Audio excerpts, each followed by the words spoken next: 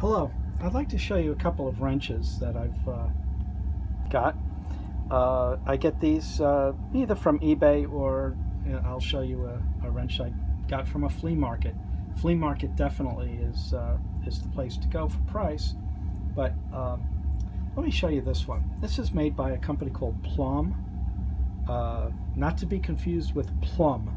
Plumb made mostly striking tools, hammers, and things like that, and Plomb was a socket, ratchet, and mechanics trade tools, and I think they were well made for the time because things have improved. This one you will see is let's see if the camera can focus that close. It can't, but I will tell you that somebody ground this down to a 1/4 inch. But from what?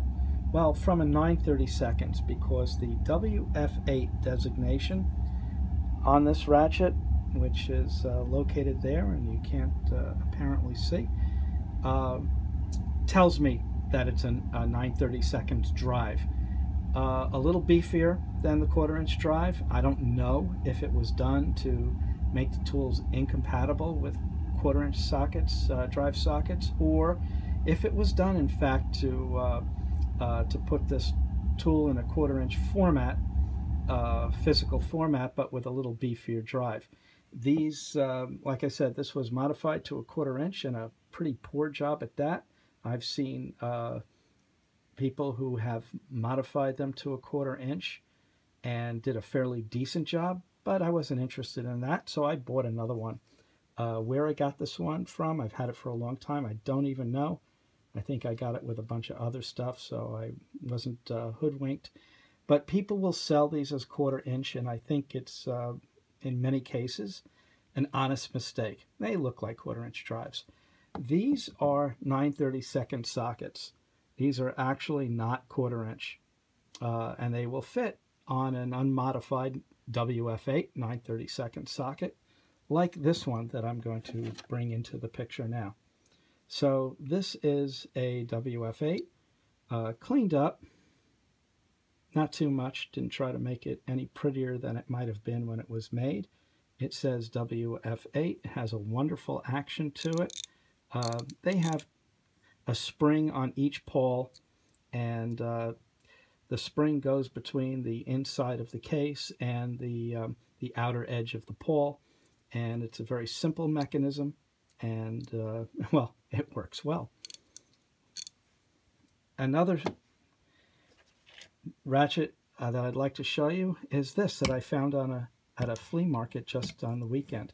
Now the guy told me when I offered him $5 for it. Now I offered him $5 because, and this, you're going to love this mechanism for switching the ratchet is really intricate. It's got a ball, like the kind you see that will hold a socket. You could see it on the left side there, and it's a push. It's got a spring behind it, and it holds the lever into position. It's got a very nice spring inside with 2 coils. These screws are the pivots for the pawls. So the pawls have holes in them. These screws go through that, and well, it's made like a, as some people used to say, a brick shithouse. It's really strong. It's super heavy, but it didn't work. What happened was you'd have to hold it to keep it from locking up.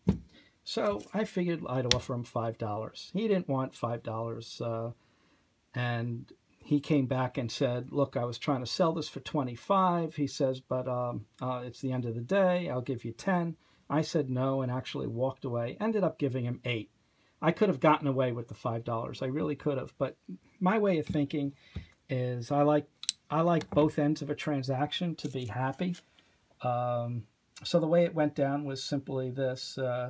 He came back and he said, all right, I'll take the $5. And I said, well, in the exchange, I had offered him $7. And he said no. And it's when I walked away, he said, all right, I'll take the $5. And I said, well, I did offer you $7, so I'll give you $7, because as I said before, I'd like both ends of the transaction to be mutually agreeable. And he said, well, if you really want to make me happy, give me 8. So I gave him 8. You know, I really didn't have to. But you know what? I feel good. So what was wrong with this ratchet? Well, besides being dirty, as they all are, I couldn't find anything wrong with it. And then I realized what the problem really was. If I turn this to the side, well, maybe you can see, maybe not, but I will tell you that this piece here is a flat piece of steel, and it had bent up and really wasn't contacting the ratchet. Now, so I tried a couple of things. First, I tried to swage this rivet, and it is a rivet. According to the patent, which I found for this wrench, it could have been a screw, and I could have modified it, but I swaged it, and that helped a little bit, but it really didn't make the difference, and it would still lock up and not hold its position on the retaining ball. So how do I get this to bend down? Because if you can't take it off, and I really didn't want to take it off because then I'd have to make a whole rivet for it, and I just didn't feel like doing that, I found that I could take well, I'll call it an Allen wrench. It's probably made by Bondus. And I could slide it under here. Let's see if we can do that. Well, maybe I can't anymore, but I was able to slide it under there. And as a fulcrum point, I was then able to hammer this piece down after clamping it, and it worked very well. I really don't want to fidget with it to show you that it goes underneath, but it does. It went all the way under, and I was able to get it out, and that did the trick. And the ratcheting is excellent, and it's built so sturdily inside. So there you go, $8 wrench, 1/2-inch drive. It looks well used. I mean, somebody actually hit it, as you can see in that picture. But you know what? It's the kind of wrench that you really could use as a hammer. I would never, but there it is. Well made. So who is this company? Anyway, I didn't tell you. It's called New Britain. So, of course, with the internet, you can look anything up that you want. And I found that New Britain was a major player in the mechanics tool trade, hand tool trade. And they made tools for Napa for decades. And they also acquired, in the 70s, I believe, they acquired Husky and Blackhawk.